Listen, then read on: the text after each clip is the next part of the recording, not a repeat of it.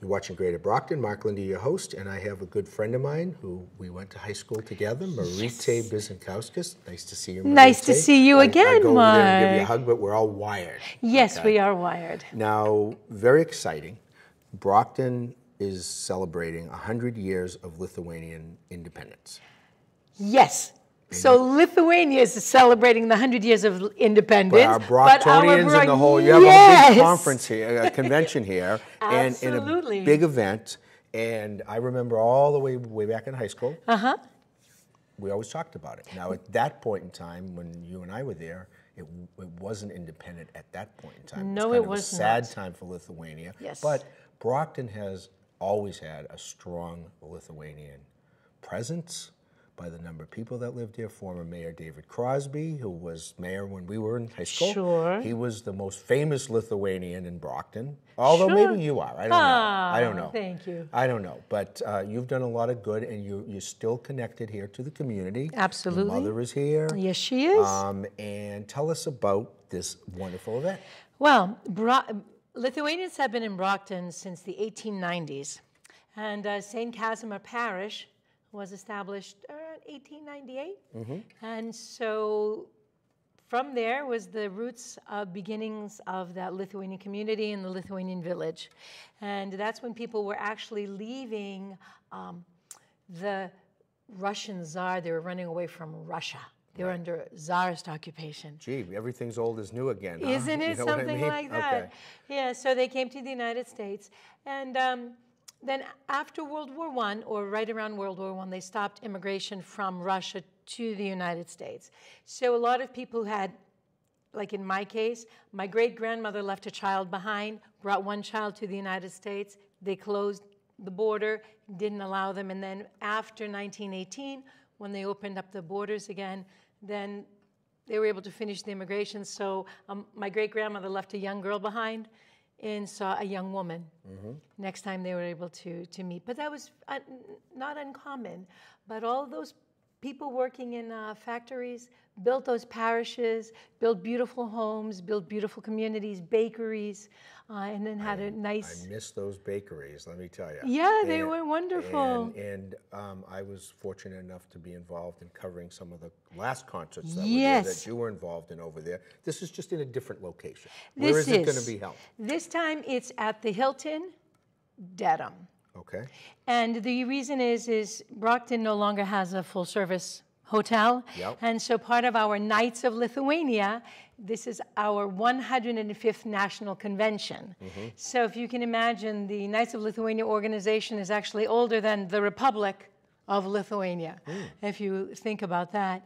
The Knights of Lithuania, though, was established here in the United States simply because the people who were coming here were afraid that their children would lose their language and their culture, and they really wanted to help preserve that while in the United States, because they were always hopeful that one day they would be able to return to Lithuania, and if they did, they wanted to make sure their children would be able to pick up life in Lithuania, as it were. So that's how those organizations were started, as youth organizations. Well, and I know you've always been involved in all of this.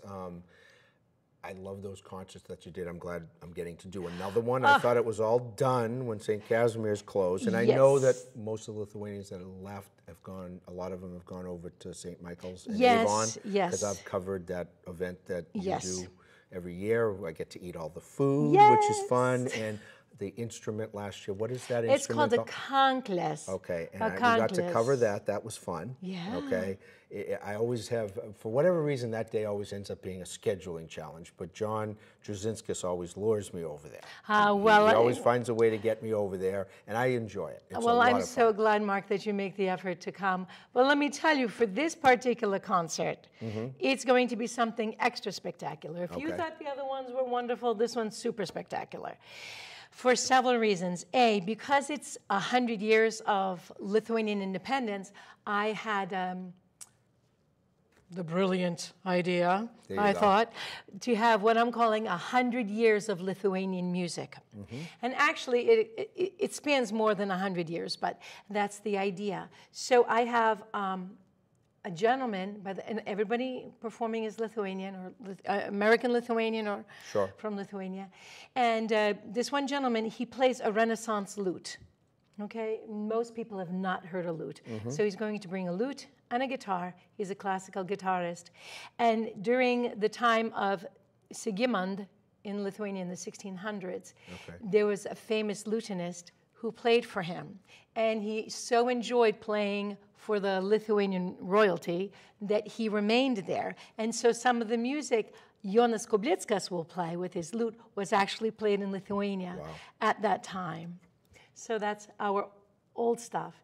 Then we'll have music from like my great-grandparents' time, you know, the 1800s, the real folk style with folk instruments and folk singing. So there's a wonderful group called Sodauto Ensembles, and they had sort of more or less disbanded, and I told them what I was hoping to do, and they said, well, of course we'll participate. So you'll have an opportunity to hear real folk song, really folk music.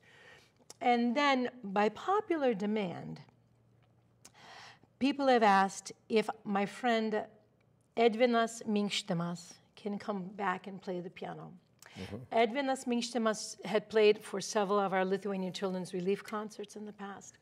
He has his doctorate in piano performance from Juilliard School of Music. He's the head of piano faculty at the Washington Conservatory. And when I called him and I told him what I wanted to do, he thought it was going to be impossible. I said, come on, can you make it happen? And he said, yes, for you, Maryte, I'll do anything. So he's coming up from Washington, D.C. So he'll be playing wonderful compositions by one of our famous composers, Čiurlionis, piano compositions. On top of that, he has written a special song for this event. So he's taken a Dvaronės folk melody, made it into duet, made 10 variations of it, and my friend Danute and I will be singing it, and it will be the premiere performance of that piece of music. You beat me to it. I was going to ask you if you were going to sing. I am going to sing. Which will be a treat because we all know about your training, and I heard you sing you all the way back in high school. Thank you. They gave me the 2-minute cue, Oh, so I my. want to make sure we do the who, what, when, where, Of why, and course. how to get tickets, the cost, and any email or Facebook information. Absolutely. So tickets are $35 in advance, $45 at the door. You can pay for them via credit card. So if you would call my co-chair, Susan Troutman, I'll give you her telephone number. Yeah. Right here, Yeah. hidden on my green paper, 774-451-0262. And that's Friday, August 3rd. Cocktails and hors d'oeuvres at 6 o'clock, and the hors d'oeuvres are absolutely delicious. Past hors d'oeuvres, it'll be gloriously elegant. Okay. And then concert starts precisely at 7. Perfect. And we're going to be there, but you have to go. It's not the same to see it on cable TV. No, it is Okay, we're going not. to give you highlights. We want you to go. We want you to support the cause, and you've put a lot of work into this, and I know John's been on your committee and other folks here in the City of Champions. So Yes, absolutely. looking forward to it, and Thank it's on my you. calendar, okay? Thank you. Thank you. Take care. Okay, you too. You're watching Greater Brockton. Mark Lindy, your host. Stay tuned for more events, places, people, and faces right here in the City of Champions.